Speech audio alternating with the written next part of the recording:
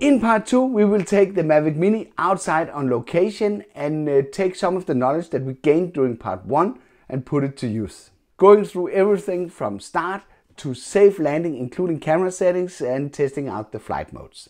In case you missed part 1 or you want to jump to a specific section of this beginner's guide, I've included links with timestamps in the description below. Let's jump right in after the intro.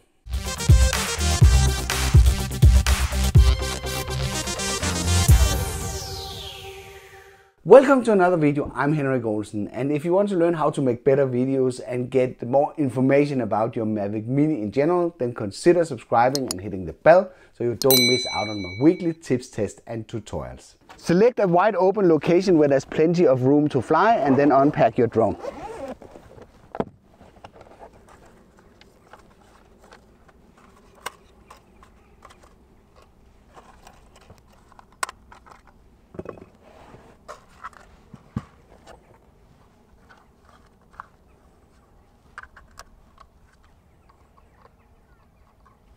Mount the sticks.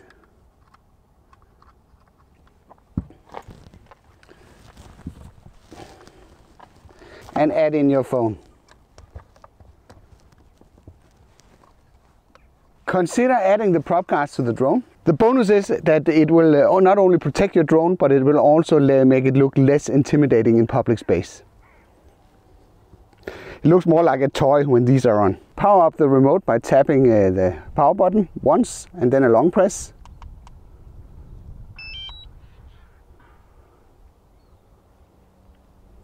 And then make sure to fold out the antennas and put them in the right 45-degree angle position. Then you take out the drone and then you power it up with the same principle. One short press, then one long press, and then put it on a flat surface. Then fire up the DJI Fly app. With the LEDs on the remote turning solid and the DJI Fly app launched, the drone will start to flash green. Press the blue Go button, then you get a basic beginner's tutorial that you can scroll through and study, or you can just watch the rest of this video. Once you enter the main flight screen and you have image transmission, you're basically ready for takeoff. If you're close to metal surfaces or something else is disturbing the compass, you might be asked to calibrate it. I'll just show you how this process works. So you start the calibration process by pressing start. And then I normally pick up the aircraft like that. And I simply rotate like this. Then it asks you to tip the drone like this. And I simply just continue. Do the rotation until it confirms that the calibration is successful. Then we put down the drone again. This is the process of calibrating the compass. You find a lot of tutorials that will probably tell you that you need to calibrate your gimbal and as well as your IMU once in a while.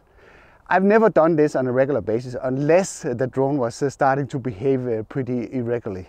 So I would not recommend doing that or messing around with that at all, unless your drone starts to behave strange. In general, this should not be necessary. So let's save that for another video. So we're ready to take off. And the way we take off is that we press the takeoff button here on the left side of the screen. Simply long press it. And then the drone will start. And hover into a safe position, some 1.5 meters above ground. As this is a mode 2 remote, then the left stick on the remote, if that's pushed up and down, the drone will descend or it will ascend. Simply fly up and down. If you push the left stick to the sides, you will initiate the yaw motion. So anti-clockwise, clockwise.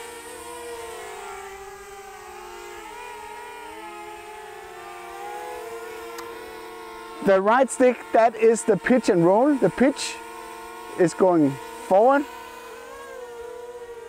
going backwards. If I push the right stick to the left, the drone will fly left. If I push it to the right, the drone will fly right.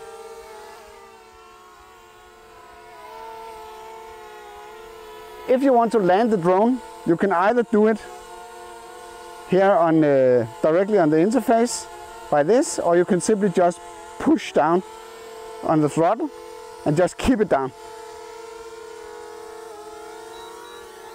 Then the drone will simply safely land and turn off the propellers. Let's just try to do it through the interface. Take off again. Okay, then now we just land it through the app by pressing this one, long pressing the land.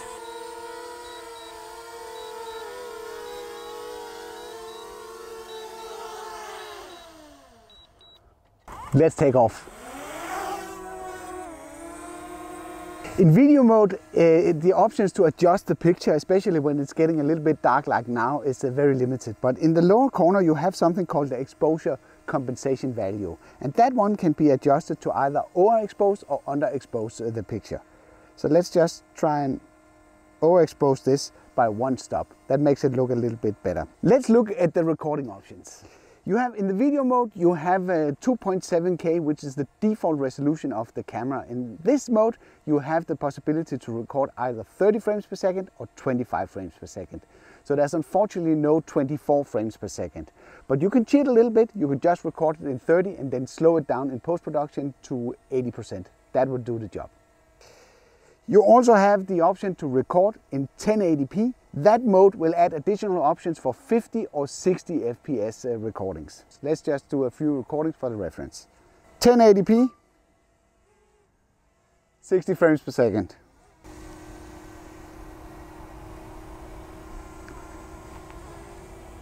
The manual POE.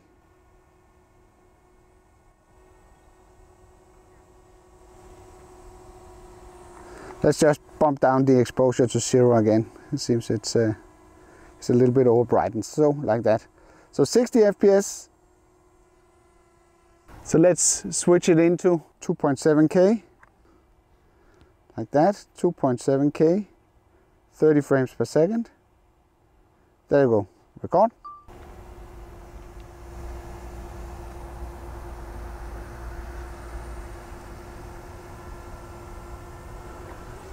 Apart from that, you have the quick shot modes. I cover those in a separate video, but let's just take one for the sake of it. Let's do the rocket. So just put down. So you can adjust the gimbal here like I showed you by using the handle here. So let's just pick me here as a rocket target, then just do a rocket. And with a rocket, the drone simply ascends at the same position, and then it just tilts the gimbal automatically while keeping me in frame.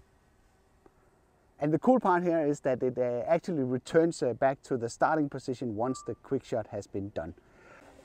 I've covered the other modes as well, drone, helix and circle. You can access those through this card. Also, you can take some pictures with the drone. It actually records 12 megapixel pictures. So let's just jump into the photo mode. So with this, we can take a photo, just frame it like this.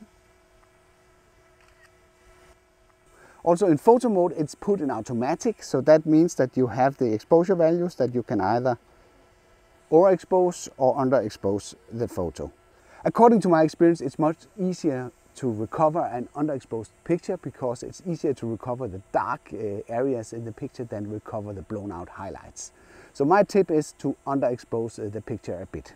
You only have the exposure compensation value available during the video mode, but you actually have manual mode available in photo mode as well. So if you just click down here in the lower corner, you get the option to adjust the shutter and also the ISO, like we know from the normal advanced camera settings, but these are only available during the photo mode. Let's put it back in video mode, 2.7K, 30 frames per second. You get the best result here, yeah.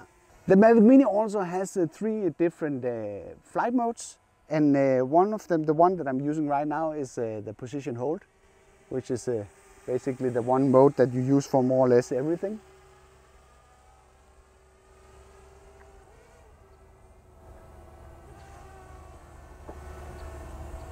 If you're tapping the 3 dots in the corner and go under control, you can basically put it into something called Cinesmooth. Just a small tip, you don't need to go under the 3 dots here to change the flight mode. You can simply just tap the mode sign up here. and then it will switch between the 3 different flight modes that is available. And Cinesmooth is basically a little bit like tripod mode-ish. It sort of slows down all the motions, so it makes it much easier for you to do like these cinematic pans. And your motions will basically not be that jerky. There's a lot of options with that. The drone goes a lot slower if you do this. So this is a nice option to have if you want to frame a shot and fly the moves manual. Finally, there of course there's a sport mode in here that will make it fly pretty fast, the drone. And the best way to demonstrate that is basically to go over here and go close to the ground. Because if you fly high up, there's not much to show. So if you fly low to the ground, it will really show how fast it goes when you fly sport mode. So let's just punch it, Bishop. There was a tree. So the sport mode, that is a pretty fast mode. It's not so nice to capture some of the good footage. If you want to do it like a manual point of interest in sport mode, it tends to be a little bit, the motions tends to be a little bit jerky. But it is possible, and it's nice to have that option to fly fast. So once you're done filming and you basically want to bring the drone home, you could either fly it manually, of course, but you can also use the return to home function that is designed for the purpose of bringing it home. So if you press the return to home button and keep it, you see now the drone will start returning to home. So it will basically go back to the position where it started. It will start the procedure by raising to the return to home altitude that you have set in the interface, and then it will go back until it's above the starting point, and then it will simply land. You can anytime abort the return to home by pressing the red cross next to the landing indication. And this is why the altitude, the return to home altitude, is so important. Because the Mavic Mini has no sensors, so if there's any obstacles on the way back using a return to home, the drone will crash. So you want to make sure that you set the return to home altitude in a safe height, like 30 meters or so it goes above all the trees and so. So now it's coming back. And the position where it lands is not exactly where it took off, but it's pretty close by.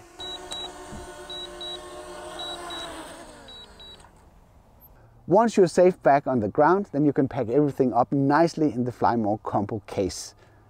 And then hopefully you had some super cool footage recorded. Actually, you can see the footage that you have recorded while you're on site. You simply just go back to the main screen. Then you simply just tap the album. Then you will see what you have recorded during the day. And it's not the same quality as the original footage that's on the card, but at least it will give you a good idea of what's going on, or what you have recorded, or if you have captured some really good footage during the day.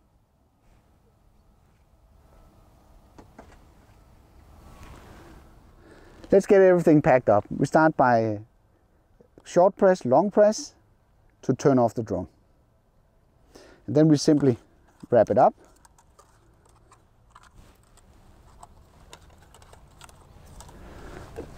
Put on the gimbal cover and store it in the Fly More case. With the remote, it's the same procedure. Short press, long press, and then the remote powers off. Then detach the phone. And then take away all the handles and store them in the safe position. Like this. Close it down here, fold down the antennas, and then store the remote into the box.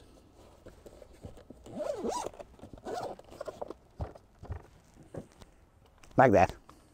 Did I leave out important information, or do you simply want to contribute to clarification of this guide? Then let me know in the comment below. We can always catch up in a follow-up episode. Do you want to see more videos made about the Mavic Mini? I've actually made a playlist with all the videos that I have produced so far and will produce in the future. You can access this through this card. I hope you found some good information in this video. If you did, then feel free to give it a like and share it with some of your other drone fellas. If you didn't like it, feel free to press the dislike button twice.